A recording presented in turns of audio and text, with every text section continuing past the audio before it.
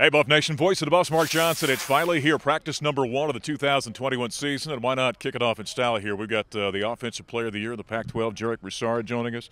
You got to be almost giddy being out here on day number 1, huh? Yeah, it feels good to be back. How was your summer? It was good. We was fortunate to put in a lot of work with the new strength coach, Coach Charlie, and I feel like he got us tuned up pretty well for the season. Yeah, explain to people a little bit. I've talked a lot about that hire because I think what Carl Durrell did there is a game changer for this program. What's different about Shannon Turley? I mean, it's kind of hard to explain. Like, I don't know. Like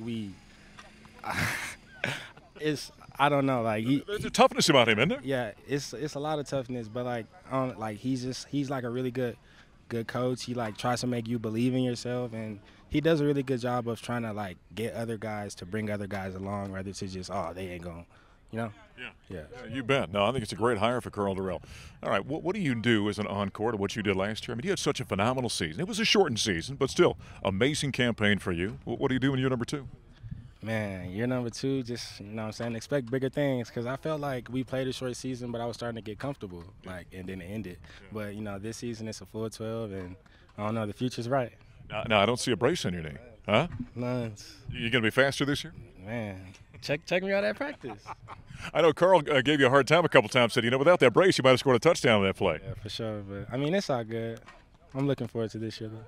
Now, I would have to think, you're number 2 under Carl, right? Last year with that shortened year and the odd year we all had, you guys have kind of learned his culture, what he expects, so you can really implement that now in 2021, can't you? Yeah, like we can implement a lot more things, and the biggest thing that we've improved on as a team is communication. Just, getting all the guys on the same page. It'll just make everything easier. And you like this group of guys you're playing with? Yeah, I mean, we won those 4 games last year, and I feel like that brought a lot of confidence to the team, and I personally think we gonna go crazy. And, in that running back room, everything you did last year, you got Alex Fontenot back, you got Ashad Clayton, you got a bunch of guys chasing you now and putting some pressure on you.